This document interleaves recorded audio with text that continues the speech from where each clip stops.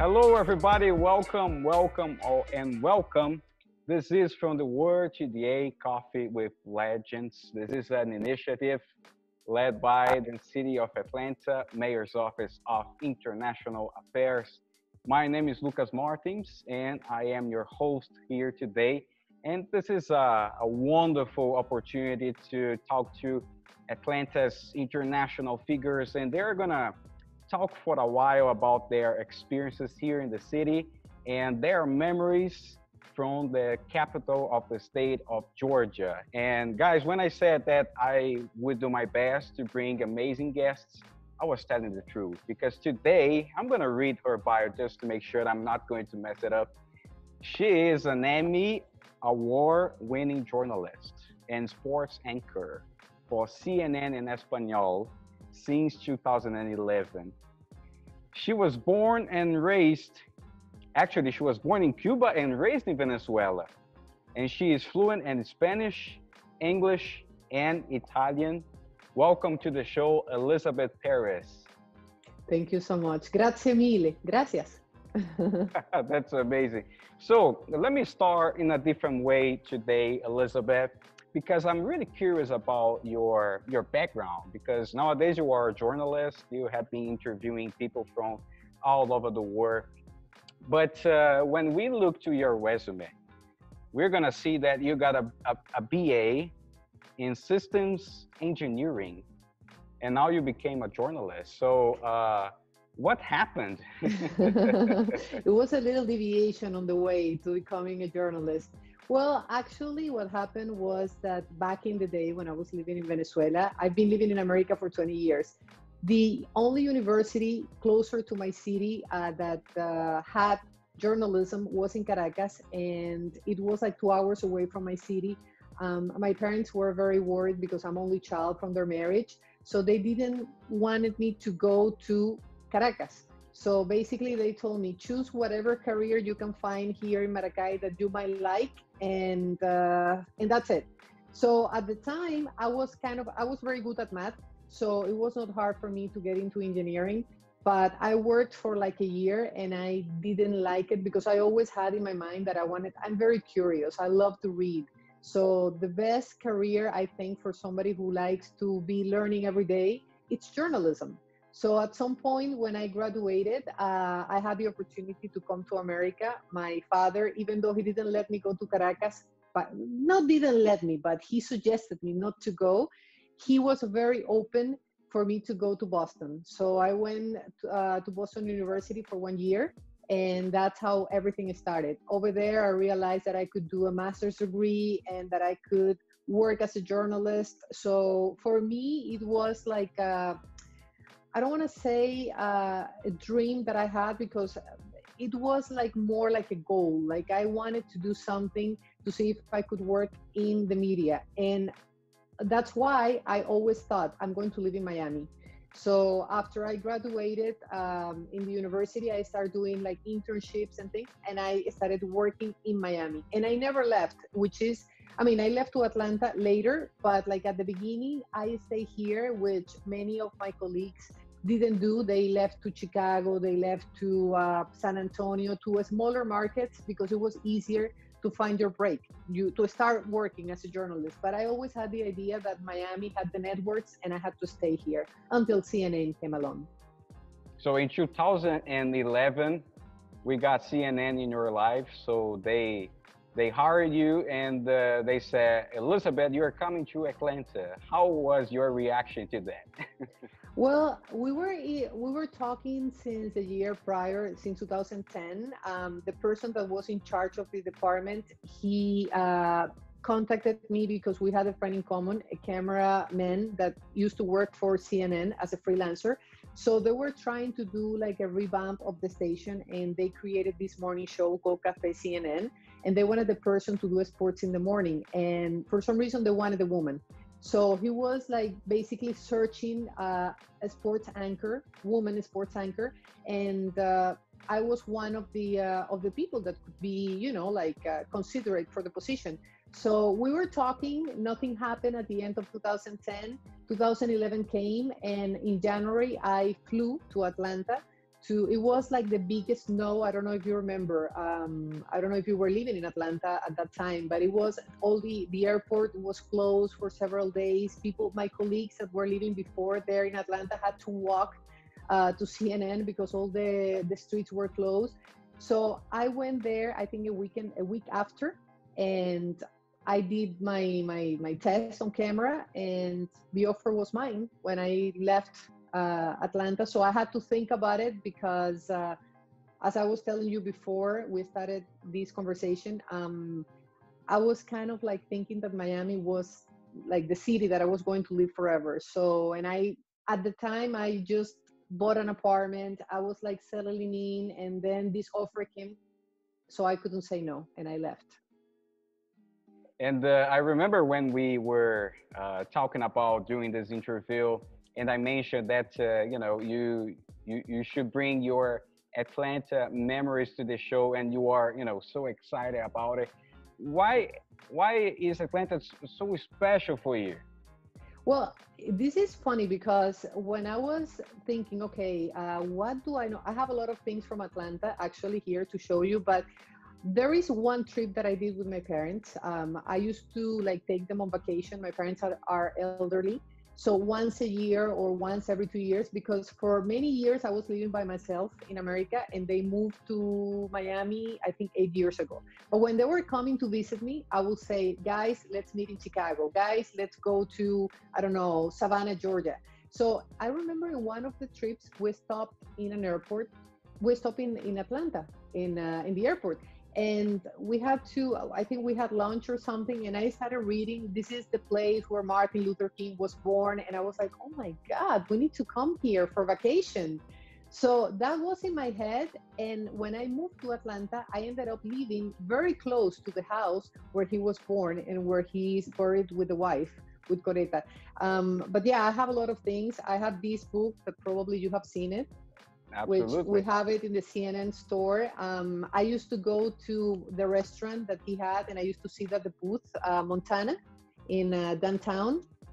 Um, at the time I moved there, I started dating the person that now became my husband, and he had this, I don't know, fixation with pandas, but he has never seen one. So I took him to, let me see if I Is find he here from the person. Atlanta? No, he's from Italy, Okay. and that's the reason I speak Italian. Yeah, I would So ask you one that. of the, he went many times to Atlanta to visit me, but here, I don't know if you can see here, this is the panda from the Atlanta Zoo, which is the oldest in America. And he was there standing for 20 minutes crying when he saw the panda. Like he was so moved. Here's in the memorial of Martin Luther King, the house. So it was so beautiful. I mean, his reaction, and of course, one of the gifts that I bought from Oh, the zoo store, and also this. This is actually the artist is from your country, Brito, from Brazil. oh, fantastic. Yeah, they Yeah, had it in the and store of the and zoo. Very he's a nice. big name in Miami. I know it. Yeah, yeah, he is. He's a very known artist, and he does. We have a couple of Yeah. little pieces here in the house. Very beautiful, very happy, colorful. So tell me, I'm really curious now that you mentioned your husband, and you mentioned that you were able to meet him in Atlanta, Georgia. So, No, oh, no, it we was met not in in Atlanta, Miami. in Miami No, we then, met in Miami, but then I moved to Atlanta, and we were friends. right? And when I was living there, probably 6 months after, I came to Miami back to work. I had to do some interviews, so I remember sending him a message like, "Look, I'm in Miami," and he says, "Oh my God, let me take you dinner." So after that, I told him I'm in Atlanta, and he says, "Oh, I would love to visit you one day." And after Right. I think 2 months, he went to visit me, and we started the relationship. But the relationship started in Atlanta. Oh, okay. Now I got your point. So, regarding your, your childhood, you were born in Cuba and raised in Venezuela. So, have you ever imagined that you would have a career abroad? Because nowadays you speak three languages, right? So, have you ever imagined that one day you would be able to work for so many years in the United States and you would be able to speak three languages? Well, three languages, but two kind of like, actually, no. I mean, I knew that at some point in my life, I wanted to live abroad.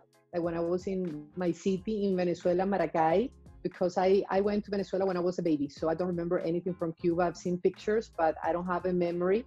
And I knew that eventually I would love to live abroad because I think education was the best excuse to leave, and then finding a job and becoming independent allowed me to stay in America. But I always think that maybe I wanted to have done like 1 year abroad in Europe, because I think it's amazing. I mean, you can visit so many places, but I never did.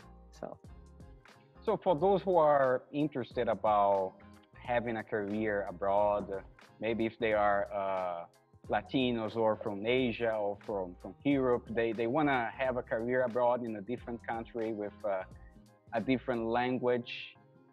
What would you recommend? Well, first of all, decide what is the thing that you like the most. And in my case was journalism, and I found a niche in sports that I really appreciate, because not so many women like sports, for example, or they venture, maybe they like it, but then they specialize in something else. Everybody wants to do breaking news or politics or economics. Sports is fun, but not all women like it. So I will say, think about what is the thing that you like, and if you can find an opportunity in order to be indispensable in a job or be relevant for an industry, so you can have an edge, a competitive edge in order to be hired. And regarding the universities, in my case, I did English in Boston University, and then I got a scholarship at FIU, Florida International University. So that was a great help. And there are a lot of opportunities for people, I mean, that they sometimes don't realize because people don't look. So if you start like clicking, investigating in Google, you might find a lot of things that you might be able to apply, and maybe you get them, and it's a lot of help. And for those who like to learn a foreign language, in order to be to succeed in the United States or in Japan, you must speak Japanese, or English in Brazil, Portuguese. So for those who like to learn a new language, would you have some tips for these people like me, for example? Well, you speak perfect English. Well, I think television, that's my dog that is barking. He's in the office with me. I thought he was going to be quiet. Okay. He's not. It's One okay. commercial break. He is super sweet. He's an Italian Greyhound, and he's blind. So he loves to be with me. We have 3 dogs. And Right. one we got her last year. One it's Malshi. She's 13 years old. Palino, which is the blind dog, he is 7. And we have another one, Lila, another Italian Greyhound, she's 8. But going back to your question, I think television is amazing. I mean, I remember myself being in Venezuela and watching Seinfeld, Friends, because I wanted to, and it was a great, because they used to leave the original voices, not like in Europe, like I've noticed, because we watch a lot of Italian TV. They translate everything into the language. In Venezuela, back in the day, it was the original voice of the actors with subtitles. So that helps a lot. Also talking, I think not being ashamed, being like me right now, I'm not ashamed. Even though English is not my first language, but you have to start somewhere. Absolutely, absolutely. So let me ask you one more question about your connection with the city of Atlanta, because you have been working for CNNE for more than a decade, right? 11 years, is that correct? I started in March 2011, so it will be 10 years and a little bit more. CNN is deeply connected to the city. The company is headquartered in the city of Atlanta. So how it feels like to work in a company so deeply connected to our city?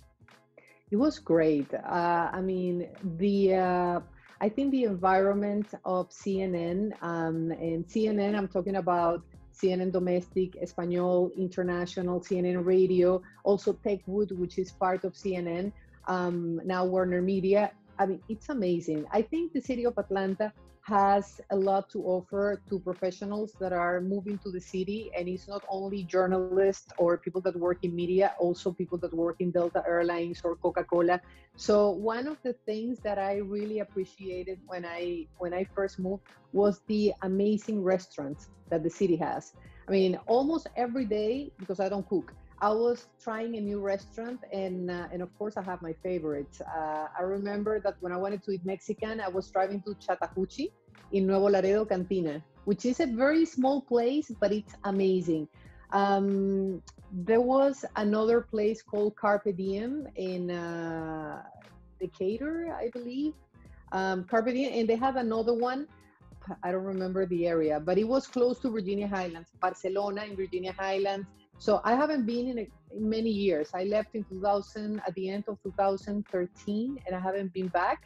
So probably there are newer restaurants, but those are the ones that I remember. And one time we got lucky and we had a reservation on Bacchanalia in Stars Provision.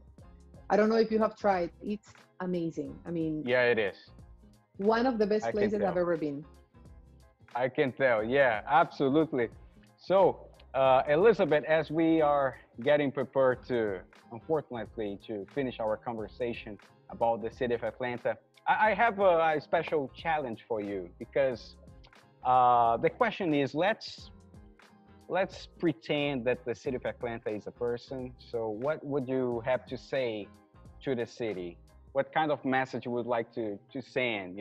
Regarding all the experiences you had, all memories. What would you have to say to the city of Atlanta? Well, Atlanta, you are a welcoming city. I really appreciate your warmth, the joy that you have, all the places that you have been able to cultivate, because it's a great city, I think, for business, for restaurants, for sightseeing, and I hope a lot of people have the chance to enjoy. Fantastic, fantastic. Just one more thing I would add to our conversation. Usually, I ask our guests to send a message for those who are watching us, which Spanish is their first language because it is your first language. So Yeah. they would like to hear from you. They have been listening to you every single day on CNN, and you are speaking Spanish there. So would you have a special message for those who are watching us whose first language is Spanish? In Spanish, of Para, course. para todas esas personas que están viendo esta entrevista y que no han tenido quizás la oportunidad de visitar Atlanta, tuve el chance de vivir en esa ciudad fantástica por casi 3 años cuando comencé mi aventura en CNN en español, y recomiendo totalmente que la visiten. No solamente van a encontrar historia con la casa donde nació Martin Luther King, donde está enterrado, sino que van a conocer también parte de lo que es la industria de Estados Unidos. Hay grandes compañías, el zoológico es una belleza, es el más antiguo de Estados Unidos, así que recomiendo que si no tienen un destino dentro de Estados Unidos planificado para visitar, pongan Atlanta en la lista porque no los va a defraudar, y sobre todo la industria gastronómica. Hay restaurantes para escoger, o sea, cualquier tipo de comida que quieran probar, allí la van a encontrar. Wow, that's fantastic. I confess that I understood a little bit because my first language is Portuguese, but could you summarize a little bit what you just said in English? Well, I was saying that if somebody wants to travel to Atlanta or is thinking about where to go in America, that Atlanta should be on that list because it has a lot to offer. Not only history, not only beautiful places to visit, but also a lot of restaurants to choose from. I think it's a beautiful place. I remember that also because my parents were many times to visit me. I took my mom to the house, I think it's in Marietta, of Gone with the Wind, of the writer. And I mean, Oh, she was like in love, fascinated because that movie, I mean, she grew up, even though the movie was in 1939, I think the year she was born, she saw it in Cuba. So for her to see the pictures of the Tara plantation, even though it's everything is fictional, but it was beautiful because she was like, oh my God, this is part of the of my childhood. So yeah, it was nice. The aquarium was beautiful, Coca-Cola. I mean, it's an exciting experience to see what are the flavors of the world. Amazing. Elizabeth, thank you for coming to the show. I do appreciate it. Thank you so much for inviting me, Lucas. It has been great to talk to you. My pleasure.